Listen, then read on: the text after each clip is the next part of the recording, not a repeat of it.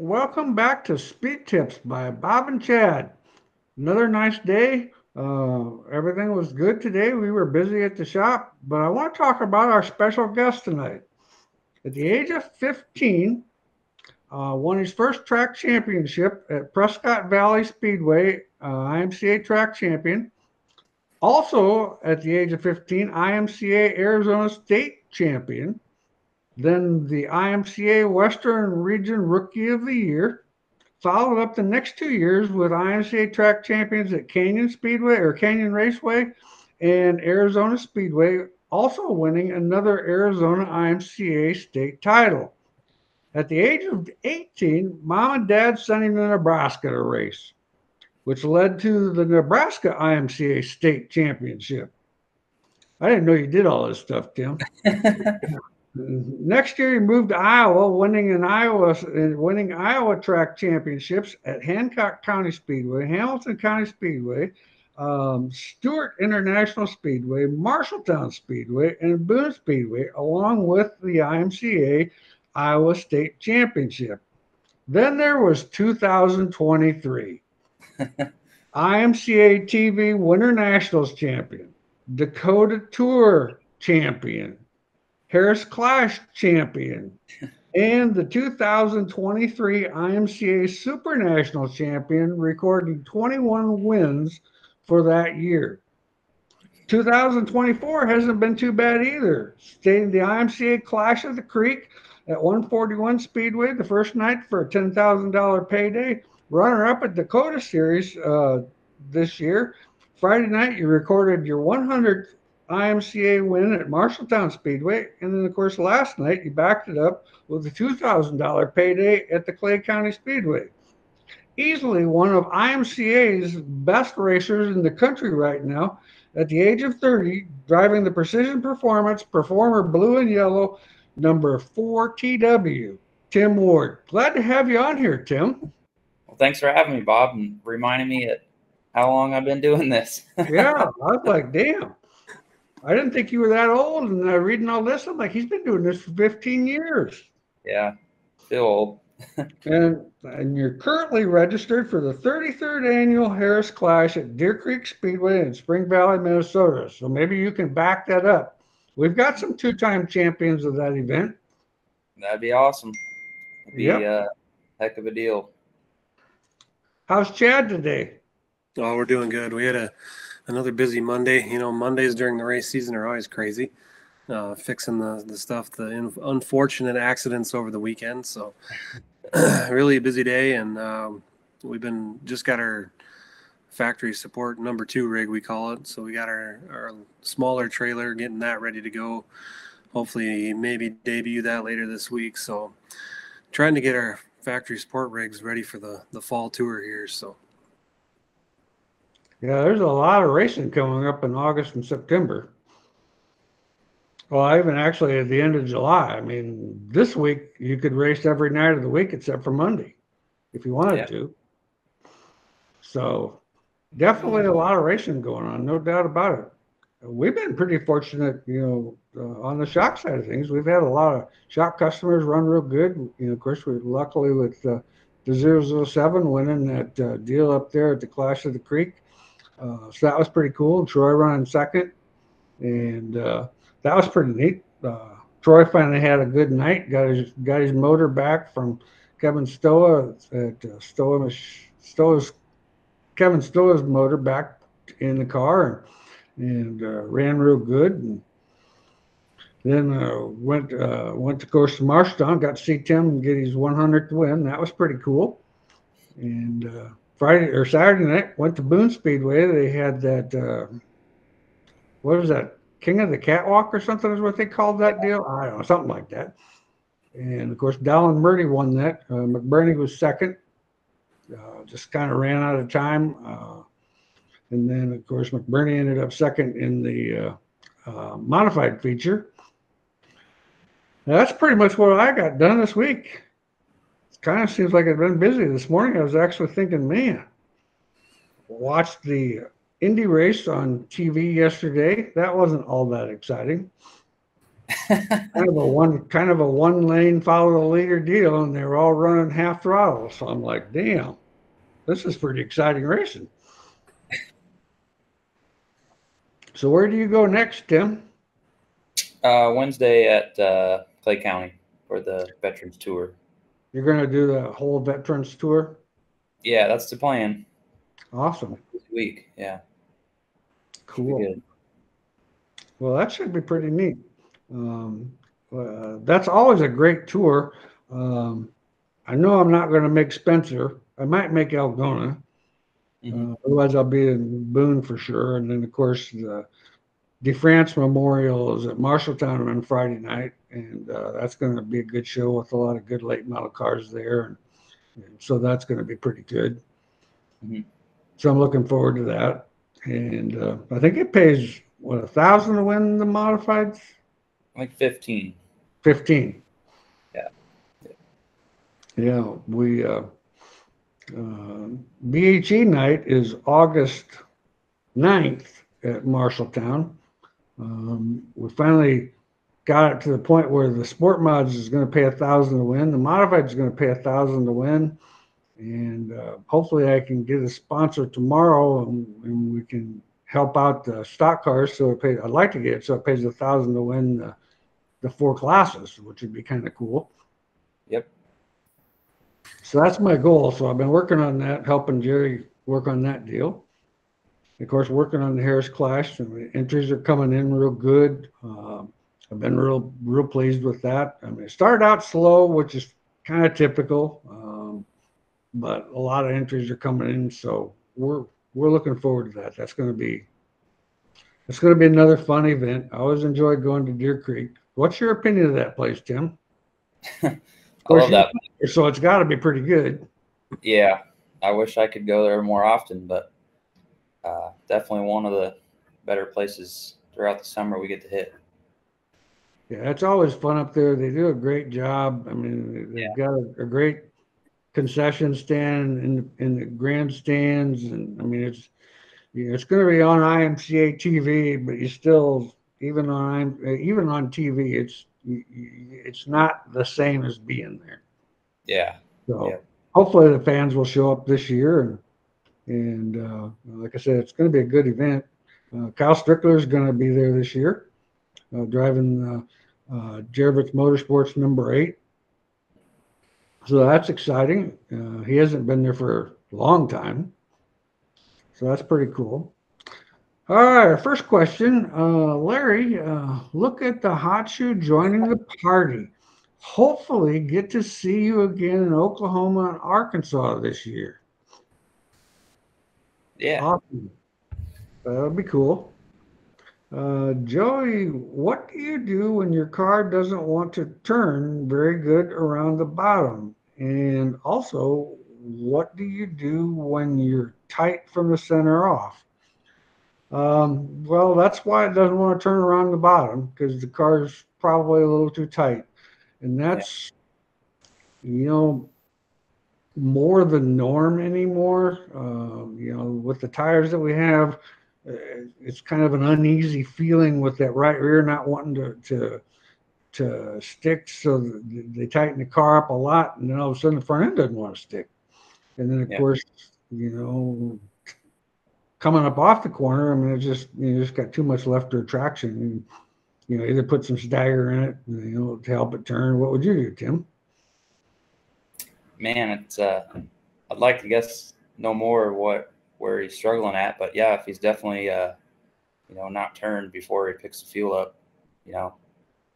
that's just where the car is going to go, I guess. So I guess it depends if it's a side bite problem or just too much traction. Yeah, I would agree. Michael, on a Northern Sport Mod, we've been setting left rear limit chain to stop at 45 degrees angle. My static angle is at 24. If I move it up a hole or down a hole, do I adjust the limit chain to maintain the dynamic 45 degrees?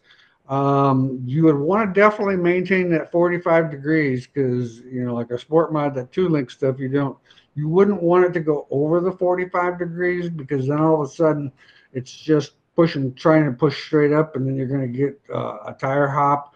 It's going to be hooked up too much. And so I strongly recommend staying with that dynamic. However you do it, stay with that dynamic 45-degree angle, because I think that's key in these cars. Even on an open car, I mean, a modified car, I think that chain and that droop deal is so crucial. Ed, what would be the expected result from increasing the spread on the right rear forebar, 5.5 on the cage, top and bottom, and spreading equally on the frame, maintaining same angle at the starting point? What do you think, Chad? Yeah, we used to do that a while back. So, I mean, it basically slows that right rear cage. It's going to give it more of a two-link feel. It's going to slow it down and put the car, I'd say, on the right rear harder, kind of feel like a two-link. So when we did that a few years ago, a lot, we'd increase spring rate. So if you're running a 200 and you spread your bars, you'd probably put a 225 or a 250 in there. So you're getting that roll basically in the slow motion, and then you can add rate to the spring to drive the tire into the racetrack. Yeah, that makes sense. What do you think, Tim?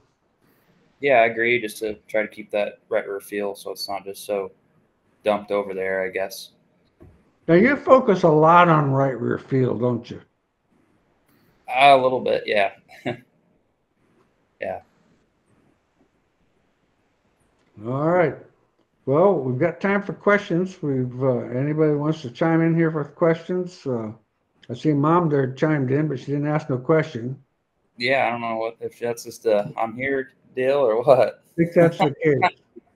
Hi, Hi. Mom. How are you doing? Yeah. Well, that's pretty courageous of old Mom and Dad sending you up to Nebraska when you're 18 years old. Yeah. It's kind of like, here you go, bud. You're on your own.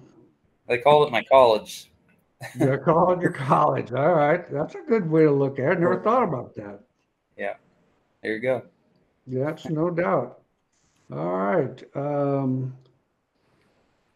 Wesley, old GRT man himself, Wesley Wise. Tim, do you ever run wheel spacers? All four corners, man. Especially with that 4-off wheel. Yeah, that's definitely a key on these things. We play a lot with that wheel spacer deal. Yeah. It's not uncommon to even run a 1-inch wheel spacer on the right side with a 3-inch wheel, just to unhook, get the thing till it rotates well and doesn't get over on the right rear too much. But wheel spacers are a huge deal. Jared, thanks for your question there, Wesley. Jared, hey Bob and Chad, Jared again with a leaf spring Camaro from last chat. I got 900 right front, 1,000 left front spring. I changed the rear to try to gain side bite. I did a 175 left rear leaf and a 225 right rear leaf. Car is great on entry in the middle. Can run any line I want, but I'm having a little to wait on it a little bit more when it gets back to the throttle when it's slick. Left rear shock is a 6.3 and the right rear is a straight 5. I think you could help yourself with a little more compression on that left rear shock. That's pretty light for what we're doing nowadays. It's pretty common to be in that 910 range. And so hopefully that helps you. Mom's coming to Marshalltown, huh? Yeah. Yeah. Car is only 51 rear and 88 pounds of bite. 53 left side. Well, that lower rear percentage is not going to help you any. I mean, that's going to help. I mean, that's going to keep the car a little bit free coming off the corner.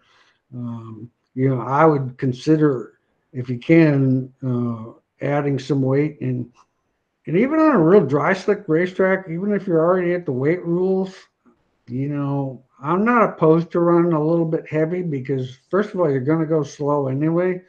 And so sometimes, like with a leaf spring car, especially, or even a two-link car, I'm not big on rear percentage on a four-link car, but a two-link car or a leaf spring car, I think rear percentage is kind of an advantage. Let's see here.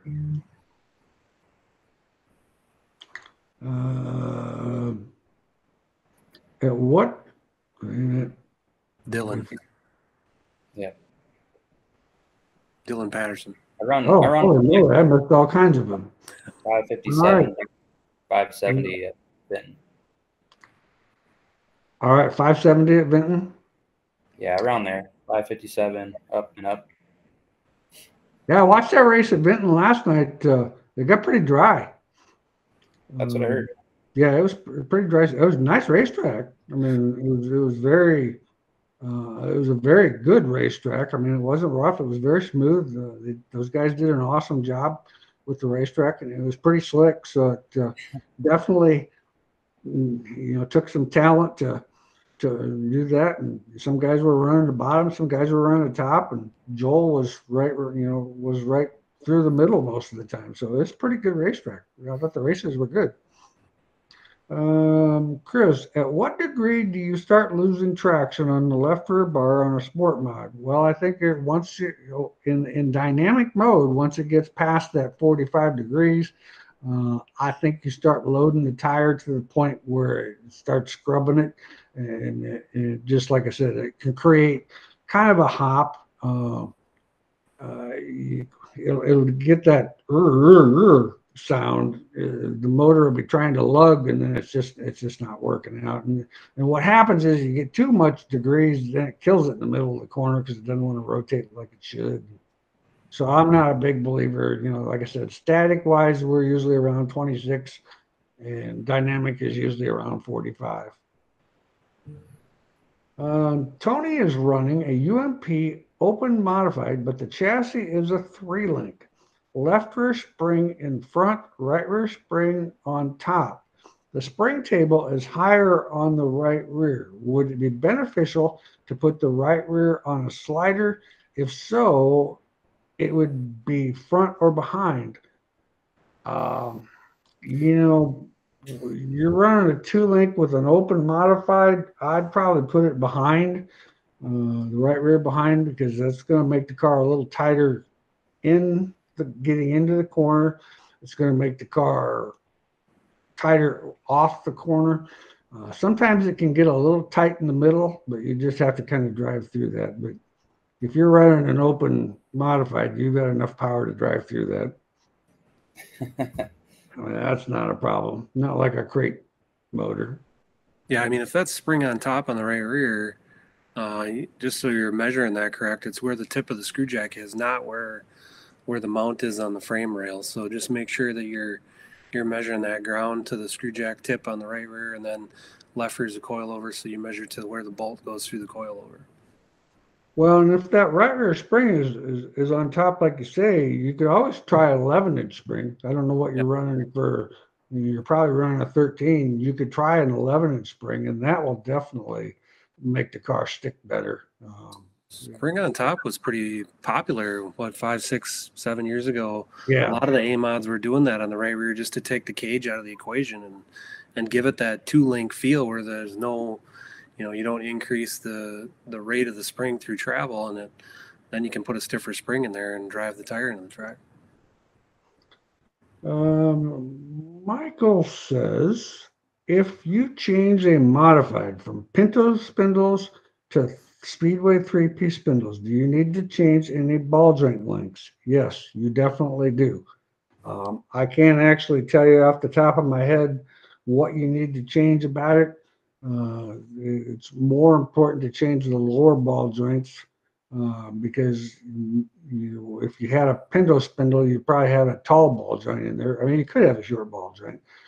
The pinto spindles definitely need the shorter ball joint because just the way the spindle is. Cody, IMCA modified running coilover in the right rear. Have been struggling the past week to feel like we're in the racetrack with the rear tires. What would your go-to to feel like we are in the track, not on top of it? What would you do, Tim? Coil over in the rear. Like he's talking about the left rear. Yeah, just well, I think it's a coilover right, coilover in the rear. So it must be coilovers in both rears. He's been struggling the past week to feel like he's in the racetrack with the rear tires on a dry racetrack. Yeah, I mean, I guess just you got to get it over on the right side when the track slows down. I mean, maybe the right rear is too solid or too rigid and just won't roll over, something like that. Not sure what he's doing for left rear spring and all that. Yeah, that's true. Definitely would probably. I don't know what Cody. I don't know what you're running for springs, but we've had pretty good luck with the soft left rear when it gets slick. Lower on the right side of the car or raising the left side of the car, one or the other, putting a little more angle in the car to help it get that roll a little bit more. That seems to kind of help it. And then it just kind of depends too, what you're running for a pull bar, because I mean, that could have an effect on it too.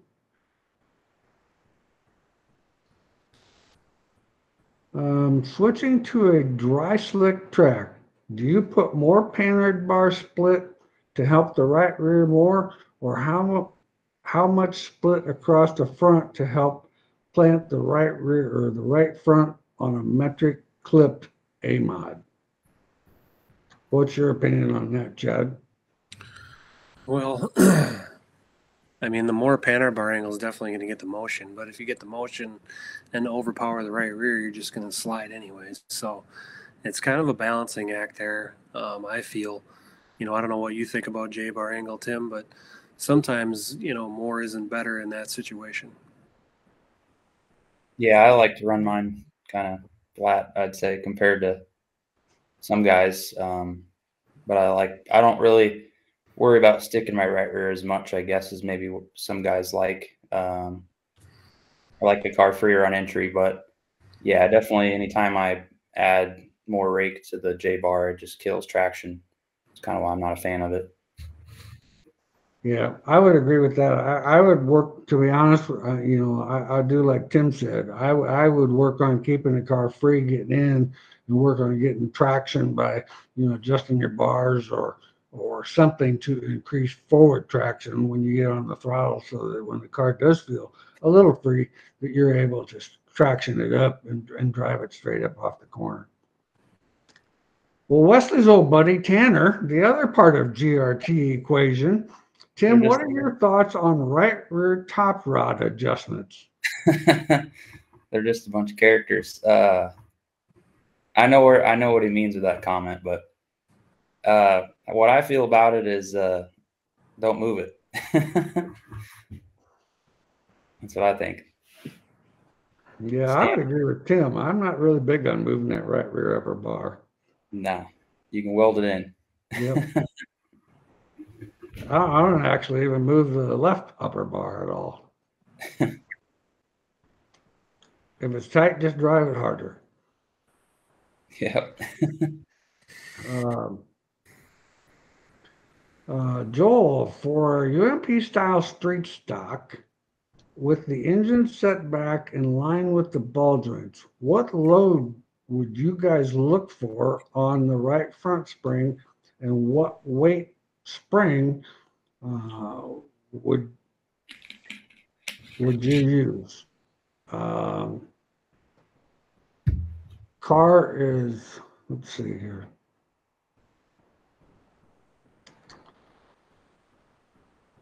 I'm kind of struggling here with my vision. Just a second here. Let me get that. Car has also tie down right front shock. Um, what load? Boy, I wouldn't know what to actually say on that one as far as, I think a UMP street stock is like a stock car, I believe. Oh, is it? Yeah. Right front spring, and what weight spring would you use? Well, I'm not sure what your rules are or what your weight limit is, but a lot of the IMCA stock car stuff, depending on the builder, is usually around 800, 900 pounds.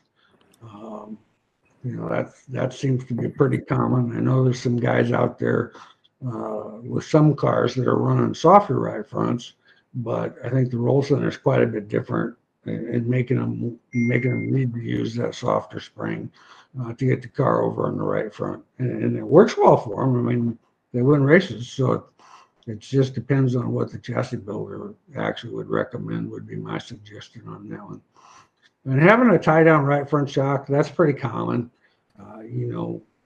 Kind of just depends on how you build the shock, how much 0 point it's got in it, and what the 100 number says. Because you can have a tie down that has a whole bunch of 0 point in it, and which means that you can't pull that thing apart for nothing. And then the car doesn't want to get back to the left rear. So you kind of have to have a shock that's a tie down, but not so severe on the very 1 inch and 2 inch numbers. Okay.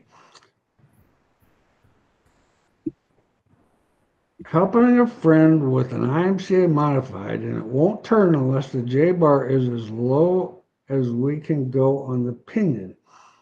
I didn't measure, but the right rear spring mount is higher than the left rear. What would you do to help that?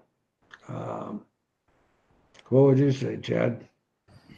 Well, I mean, there you go again with too much J bar. If it's buried on the pinion, you got a lot of angle.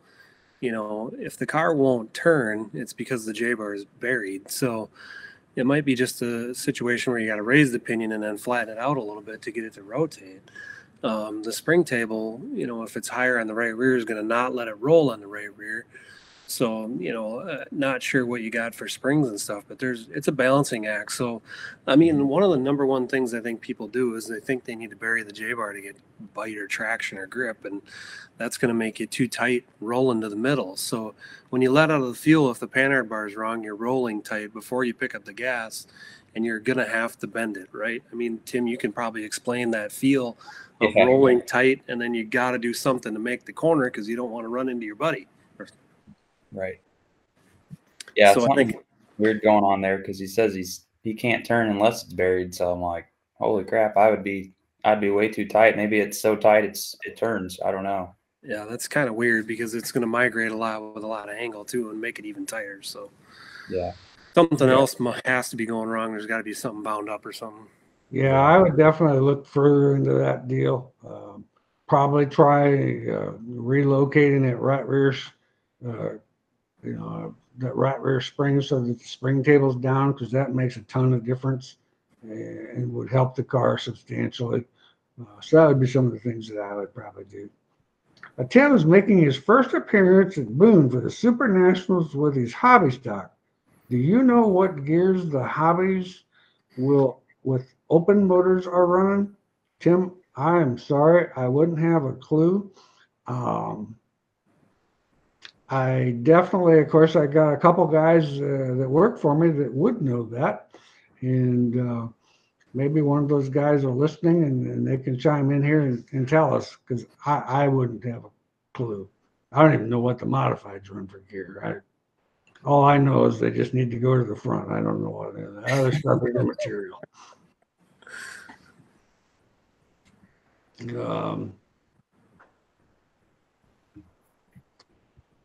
Steve, on a stock car, what type of shock should we run on the car that we are running a 16-inch 125 spring on the left rear? Side seams, left rear side seams. Car wants to try to bottom out. Um, Kind of depends on the driver in that situation, on how stiff a shock would go. You know, if a guy is pretty good at trail braking the car, a softer left rear, and when I say softer, I mean like a 9 compression, somewhere in there, is going to give you more traction. However, it will let the car fall down if you're not real good at trail braking the car. So if that's the case, then we have to go stiffer on compression to kind of make up for, you know, what the driver's not doing. And you know, it doesn't matter if it's good, bad, or indifferent. It's just what you got to do to make it work for the driver, because as long as the driver's fast and feels comfortable, he's going to be fast and the car's going to be fast. So it kind of depends on, you know, how you actually like driving the car. You know, like I said, if I've got a guy that's good at trail braking, we'll probably go a little softer. If he's not real good at trail braking, we'll go stiffer to help him keep the left rear up. It's all about keeping left rear angle in that car so you have traction coming off the corner. Cody says left rear. Do you remember Cody's comment? Yeah, he was talking about, I think, traction with the shocks behind and the slick. Yeah, just I guess it's hard to tell. Yeah. Feeling like he's on top of the racetrack. Yeah. I mean, those are pretty common springs, I'd say. Yeah. Definitely crazy there. Yeah, if the left rear is behind, you'll have to run a little bit softer compression to get the feel, and maybe a little bit more rebound. The problem with it being behind, we've tried it both ways, and I've tried it both ways dozens of times, and the problem that you run into is the car doesn't want to enter real good with the spring behind the housing and the shock behind the housing. Where that shock in front of the housing kind of helps de-acceleration and keeps the car a little bit tight getting in, where otherwise I mean, it's got straightaway speed and corner exit speed, but it hurts corner entry. Wouldn't you say, Tim? You've had it both ways. Yeah, I mean, I like running it behind for the traction it gives me, but it definitely can make entry harder. You know, it's harder to drive, keeping it up.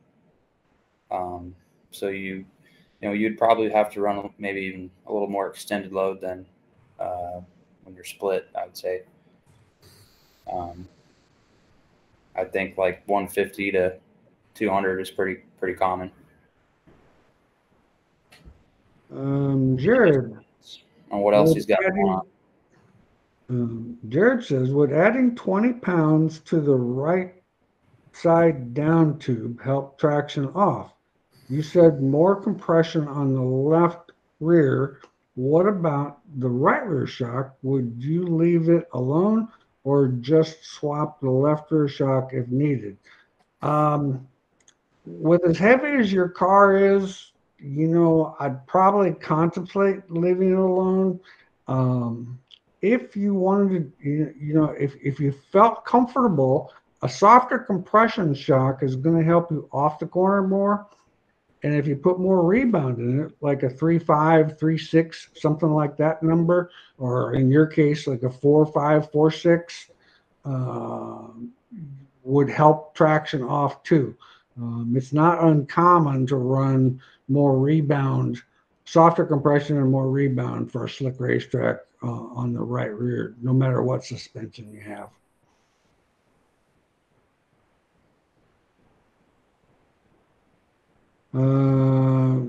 Cody says he's got an 80-pound left rear and a 225-pound right rear.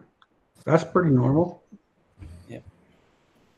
Vince, Southern Sport Mod is 20 degrees in the left, right, rear to left rear temperature difference. Concerning? Let me read that again. Southern Sport Mod is 20 degrees in the rear, right rear to the left rear temperature difference concerning. I don't think that's too bad. If you only got a 20-degree split between your rear tires, that's a fairly decent balanced car. No matter how good the car is, your right rear should run a little warmer than the left rear. So I would think a 20-degree split would be pretty decent.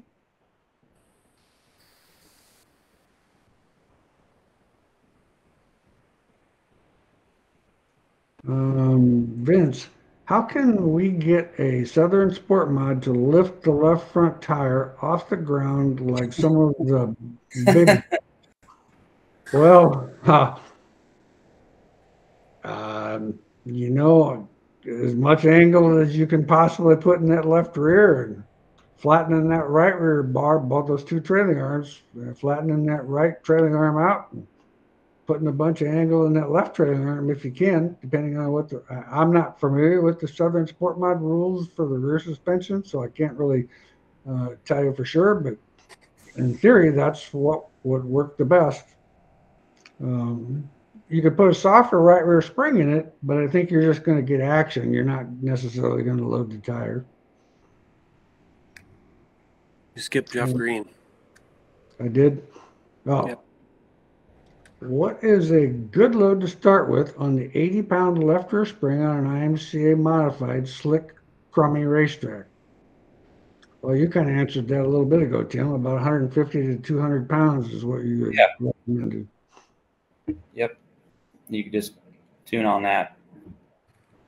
Yeah, I think that's a good combination. Jason, it's a 175 right rear and a 100-pound left rear. Now, I don't remember what Jason. That was the J bar up. Oh, up on the frame. J bar down on the pinion. So,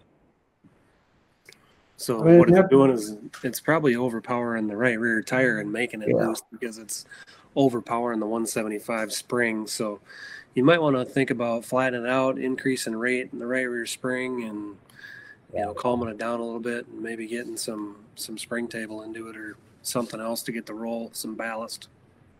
Yeah, I think that's a pretty good deal.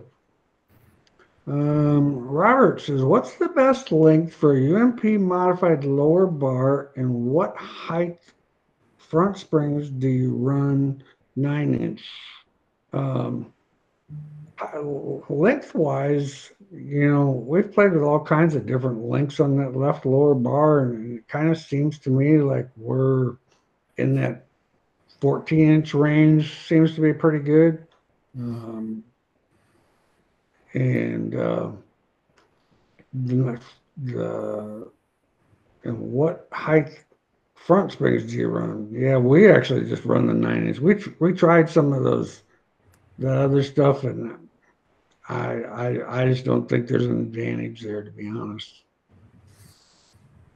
I think there's hype, and then the problem is you got to have a bunch of different springs, and it's not like you have to carry the same length springs all the time. So if you do change the front spring. Sean, can you explain the advantages or disadvantages of using a tight helix right rear on a stock car? Well, go ahead with that, Chad. So, I mean, the tight helix is just the coils are really tight. So you need to get a lot of travel out of it for it to work properly. The first inch, 2 inches, 2.5 inches of travel, the rate's about the same. As it starts coil binding and the coils get real close together, they're storing a lot of rebound force energy. So when that thing gets to that point of coil binding, it has the rebound advantage. But if you're not getting a lot of travel, it's not going to work correctly. But stock cars get a lot of travel. So a lot of the stock car guys like that feel in the right rear. I don't think many of the modified guys are using it. I don't know, Tim, if you have any experience with the tight helix, if you ever ran one. Or yeah, many years ago. I mean, people have tried it, but yeah, I think some sport mods are still running it. Stock cars, it's fairly common. We don't run it because I like the consistency of a standard spring. Um, because it just depends on how much the car rolls over. But I know, like I said, I know there's some pretty fast stock cars out there that run Yeah. it. Robert, four-link lower bars that is. Yeah, you were talking about lower bar 4-link. Yep, I think you hit Yeah. that. Logan, I have a question for Tim. Oh, good. How much do you change your driving style and setup for a 50-lap race versus a 20-lap race? If you do change something, what would it be? Or do you prefer to set the car up the same as you would normally and just try to manage your tires better? Um, it's really pretty simple. Just pretty much just how much fuel we need and kind of tire prep, I guess. How much we groove and swipe the right rear. We definitely worry about from a 20 to a 50 lap race. Other than that, I just do my same old from heat to feature, 20 to 50 laps. I mean, we might tighten up a little bit more for the long race, but usually we're already tight early because of the extra fuel load. So we kind of just depend on that. Well, that's always been one of your strong suits. If you have to start a little further back, I mean, your car always comes on really good the last few laps. I mean, I've seen you go from 10th to second in a 15 lap run at the end of a race. Yeah. Yeah. If you can make your car drive well with, less fuel. So, for that situation where you got to put a lot of fuel in it for a big race, it might hurt you a little bit at the beginning, but so you're there at the end is kind of what we like to do. Also, UMP mod open motor. Where should the pull bar on the rear end be mounted? Center? Kind of depends on what you're running for a pull bar. But center, I think, is a good place. Or slightly behind, depending on, like I said, what the pull bar actually is. If you're running a spring bar that gets a lot of movement, um, I don't know, you might have to start slightly ahead of center, but center's pretty good. What's your opinion, Chad? Yeah, I mean, I'd start somewhere in the center to be neutral, unless it's an offset rear end. If there's offset built in the rear end, then you're probably going to need to be to the right of center. And then I would just tune accordingly depending on what you need for traction. Jared, on a hobby stock car, do you like the front corner weights being within 100 pounds, or should not worry about that? I don't know. I'm pretty old school, and if I can get a race car that the front ends within 100 pounds of each other, I think that's a pretty balanced race car. So I kind of like that. Now the stock car is a little bit easier because you don't run as much left side weight in a stock car. The modifieds, have a little more left side weight, so it's pretty tough to get that within the 100 pounds, but it's still doable. And I don't know if I'd say it's going to be a night and day difference, but I just feel if we get too much split in the front end, the right rear or the right front doesn't have enough load on it. And if the right front doesn't have enough load on it, it's going to push. Um, Larry, IMCA modified. What is the advantage of a spring bar to a biscuit bar? 90-10 shock or any shock recommendation on the top? Um,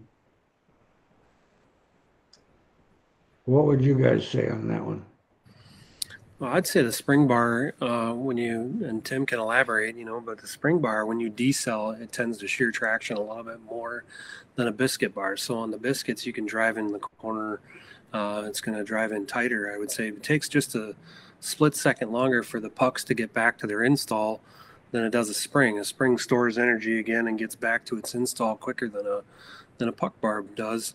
I would always run a 90-10. The 90-10 valving is going to be different on a spring bar than a puck bar just because of that factor. So you'll have more influence with a spring bar than you do with a puck bar. And Tim can talk about, I'm sure you've ran every pull bar known to man, spring, puck, everything. Yeah, it's been a while since we've ran a spring bar, but what you said makes sense to me. But definitely always a 90-10, just makes the car easier to drive. Couldn't imagine one without it. AJ, Northern Sport Mod, what kind of difference would you see if you mounted the pull bar behind the rear end versus above or in front of the rear end? Well, you're definitely going to want to always be above the rear end. I mean, that's for sure. If you go behind center to center with a solid upper bar, I'm not totally convinced that there's a noticeable difference. We've played with different things there, and I've never found one way or the other, with a solid bar that it just really makes a ton of difference either way. It doesn't affect, I mean, even with a solid bar, you're still going to get some rear steer in it, but it doesn't really affect the upper link that much. Russ, how do you tune with left rear load? Do you use it mostly for corner entry? I'd agree with that. Yeah, mostly corner entry.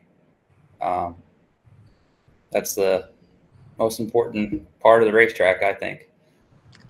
Now, if you get a little bit too much load in it, it tends to make the car a little free getting in.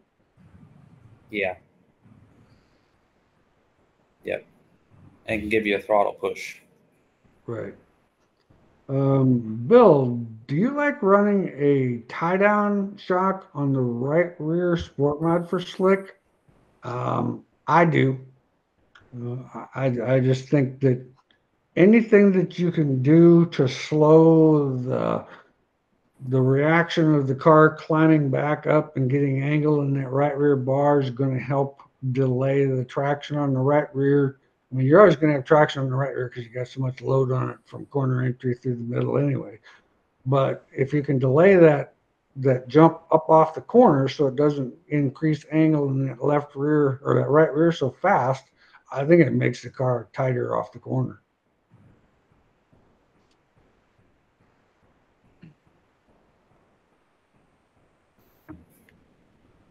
So any great words of wisdom, Tim, for anybody out there? Well, with like that shock deal, I mean, anything to kind of help the car stay in attitude too helps, especially when it slows down. Yeah, that's pretty key, keeping the car in attitude, because if that falls down, you lose everything. Yeah. Then the front end pushes. And yep. When pulling a spring with a load stick at 1 inch, 2 inch, and 3 inch, should the load numbers be similar in rebound to what they are in compression, or is it common for them to vary? Well, you're gonna have less rebound force than you do compression force. If you're pulling that load stick on assuming you're on a right front of a modified, you're where the shock is. So a load stick's never going to give you the actual rate of the spring, and you have, it's a variable because you're not, to have the true rate of the spring, you'd be directly through the center of the spring. So all the load stick is going to do is give you a comparison and let you change springs equally, when you go from a 400 to a 500 consistently, and give you data from that track, to tune the 1 inch, 2 inch, and 3 inch numbers.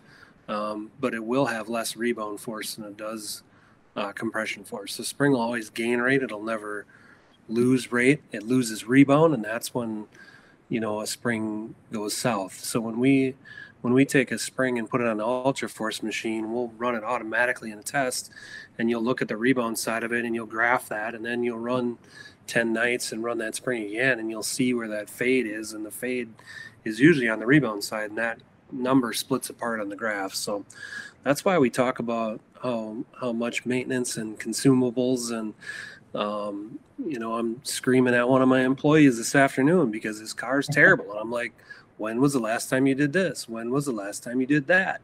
How old is this? How old is that? I got one answer of 3 years, and I almost fired him. I'm like, dude, come on. You got to maintenance these things, and you got to build a notebook. So the load stick is going to give you that, that notebook full of details, but keep in mind that your number on your load stick isn't your actual radiator spring. Right.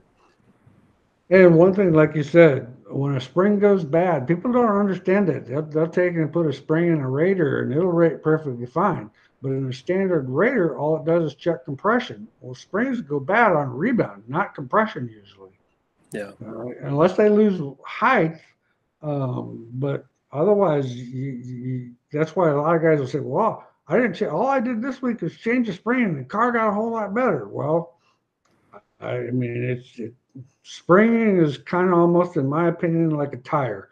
It has so many nights on it, and throw it, or carry it in your trailer to loan to somebody or something. Bill wants to know about the right rear chain on a sport mod. I actually run my right rear chain really loose. I keep the chain so that it helps the rear end not fall out of the car because our cars are overslung. I never put any load in that right rear. It's traction, and I could see if you had a perfectly smooth racetrack, it could have an advantage. It will help the car traction-wise off the corner. The problem is if you ever, and Chad, you've got a story about that. I mean, if you hit a rut or a hole or anything like that, man, that thing's going to turn right in a heartbeat. Yeah, I don't know if Tim's ever had the right rear chain too tight, but when you hit a hole, then the car veers right instantly. So, but like you said, there's traction there, but you really got to be careful tuning that. I don't know, Tim, if you play with it at times and have over tightened. We have in the past, yeah. When we first started messing with it many years ago, we had it so tight that the car started hopping. Yeah. And I had to pull off the track. But, yeah, I'm not a huge fan of it. I've definitely noticed it giving me traction before, but I wouldn't rely on it. Russell, chaining the right rear on a 4-bar modified. Well, we just kind of actually explained that. Same thing. We covered that. Jared, I'm allowed to run chains. Would it be worth trying running a left front chain with about 1.5 inches of travel? Totally. I think that left front chain is crucial if you're able to run one. Limiting that traction, when you limit the amount that thing can actually lift, what it does is actually, in fact, we actually played with this back when I was working with you, Tim, down in Arizona. Started trying that chain tighter on the left front, and it created some traction down there. The car can be a little bit freer getting in, but straight line traction is definitely better when you shorten that up. Aaron, what's your opinion on center pole left rear bird cage, top left bar? What's your opinion on mounting the left rear coilover on top of the axle housing or attaching it to the top of the left rear cage? I've never had any experience with that. Well, anytime we ever put the trailing arm up at the center line of the axle tube, it makes a lot of influence fast, and it made the cars super erratic and hard to drive. So we made a batch of plates, and we really never went back to it after the guy that ran it said it was terrible. But I mean, if it was a 2-link car and you only had the one bar, so we have the cages where you can, on a 2-link car, where you can move it forward and up. And I don't think, it depends on your rules, so make sure you check your rules. But On the 2-link cars, what we like to do there is move it forward a little bit and up a little bit so you can run less angle to get the steer and the motion quicker. So like you talked about earlier with having that thing at 45 but going past 45, you get that too much angle in there and it's going to be terrible. So that allows you to run a shorter, flatter bar and get that angle and be able to time that out differently up in the forward location. But on an A mod and a 4-link car, we never had any luck going up there. I don't know if you ever tried that, Tim. No. Adam, left side J bar versus right side bar on pinion on a Wasota A mod. Left side J bar frees car up on corner entry. I mean, yes and no. I've never tried a right side bar on a dirt car. When we ran pavement, that was pretty common. Oh, I think he's just talking about the J bar hooked up on the right side of the pinion. Oh, gotcha. Left side of the pinion. I don't know. I've always run on the right side because, of course, with IMCA rules, you got to have a 19-inch bar, and it would be too far outside the frame to do it on the left side. I know that back in the day, there was a lot of people that ran when you could run a shorter bar on that left side. A lot of people ran it that way, but I don't have any experience with it. Yeah, I'd say maybe a short track, but the problem with doing that is when you it actually moves the roll center to the left. So when you get the rear roll center behind the front roll center, when you transition into the corner, when the rear roll center is behind, it's automatically tighter. So you got to rotate through that. I don't know if you've ever moved it left, Tim, but it makes the car really tight on entry, and you kind of got to bend it to get it to go into the corner, I think. Yeah, I've never had one to the left. We a few years ago we were playing with a straight bar that was under the pinion, and it gave us a lot of traction, but it felt like it was just basically putting traction to the left tire. Like it seemed like it took all the traction away from the right rear, and once the brown would go away, we weren't very good. But it had a lot of instant traction, it felt like. Jared, what will you notice if you're too tight or too loose on the left front chain? Never messed with one. You're not going to notice a big difference being too tight or too loose.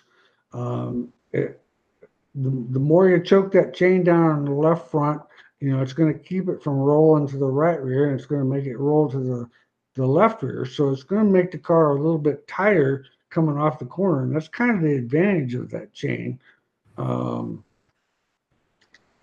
I've never really, and I'm not a big believer in moving the J bar, but that's something a guy could move the J bar a quarter of an inch if he shortened up the left front. Kind of standard on that left front is 1.5 inches of droop. I've seen some guys go to 1 inch, and we've tried 1 inch, but it just seems like it takes almost too much right rear out of the car when we try shortening that left front chain up too much. What's your opinion, Tim? Yeah, I totally agree. Ryan, so without a spring smasher, checking springs in rebound at 1 inch, 2 inch, and 3 inch with a load stick, is that the best way to check if rebound has fallen off? I think you could do that, wouldn't you be able to, Chad?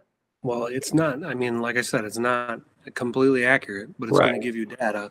So if you put that spring in there new and you use your load stick and you run that spring through the motion new and document your compression and rebound forces, and that spring fades, you're going to notice a difference in that number through travel as it fades over time. Yeah, that makes sense to me.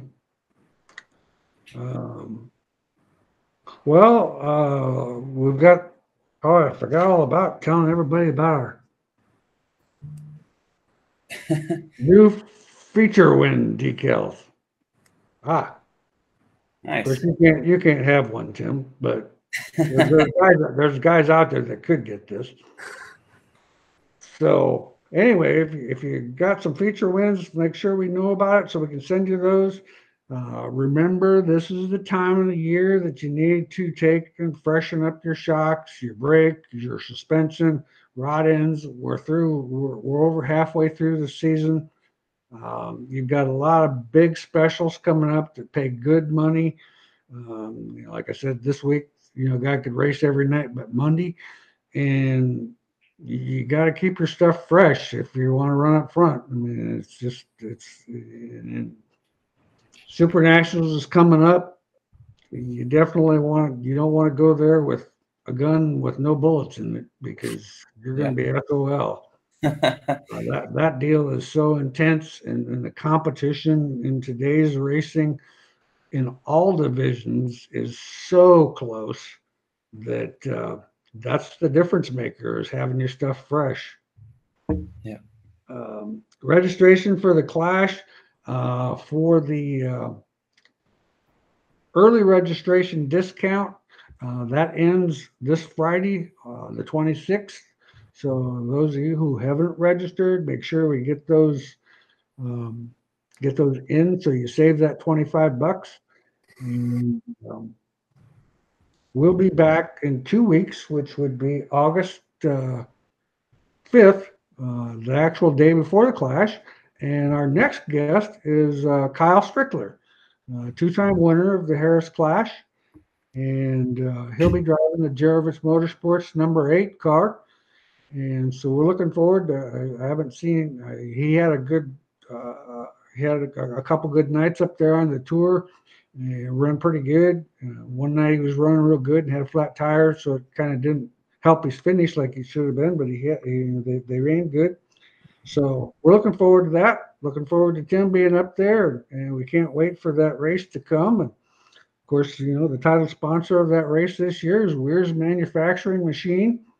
So I thank you, Chad, for coming on board and helping with that. It's really great to see manufacturers that give back to the racing community. It's just like we're trying to put together the BHE night on August 9th to get some good paydays put together for the modifieds and the sport mods and the stock cars and the hobby stocks. Without all these customers, we'd be SOL, and so we do everything we can to try to help the customer as much as we can, and just have fun doing it. Just like this show, it's just always a good time. Great to have you on tonight, Tim. That was awesome. I think Tim might have had one or too many beers when he actually okayed that deal the other night. I don't know for sure. Can't say no to you, Bob. So he's standing there, and I asked him, and he says, "Okay." No, I asked you on Friday night, not Saturday night. Yeah, you were good on Friday night. Saturday night might have been the night where you might have had a beer or two. But that's okay, because you weren't racing and you were having a good time, and I always enjoy talking to you, so it's a lot of fun. And once again, we'll be back here in 2 weeks. Good luck this week, Tim, and we'll see you on Friday night. Yeah, I appreciate it. Thanks for having me on. You bet. Thanks, Chad. Yep. Thanks, everybody. See you, Tim. See ya.